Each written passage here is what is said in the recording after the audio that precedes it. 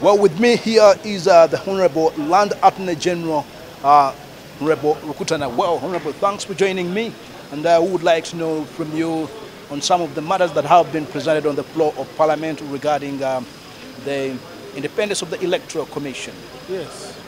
Trying to shift the powers of appointing the Commission, shifting them from the President to a certain committee. What are your chances of seeing these proposals going through? The President should appoint as it has been, but when it comes to disciplining, the President should not discipline or dismiss members of the Electoral Commission, but he should subject them to a commission of inquiry. That way, the Commission will act without fearing any repercussions in the event they don't agree with the President on any matter.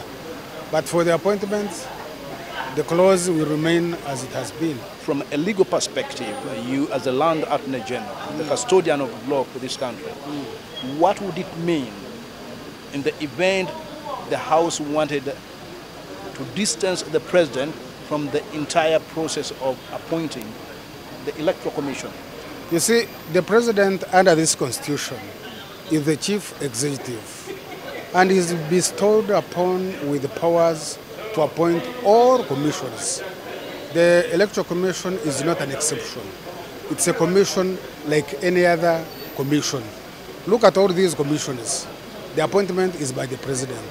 Like indeed, the President has the powers under the Constitution to do all other things.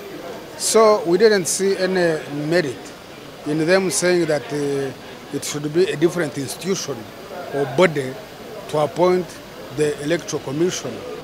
Well, now the issue of presidential term limits.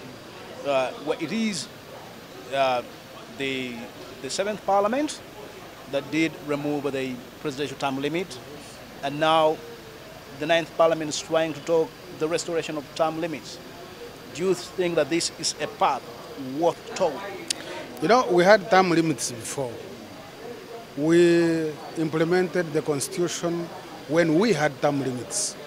For very good reasons, Ugandans found that term limits were not tenable, and we removed term limits. Now, we are implementing this Constitution where there are no term limits.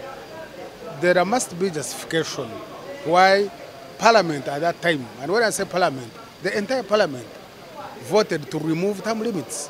We are not convinced that there are any grounds now to go back to the original situation. Well, thank you, Honorable Land Attorney General, for joining me. Thank you very much.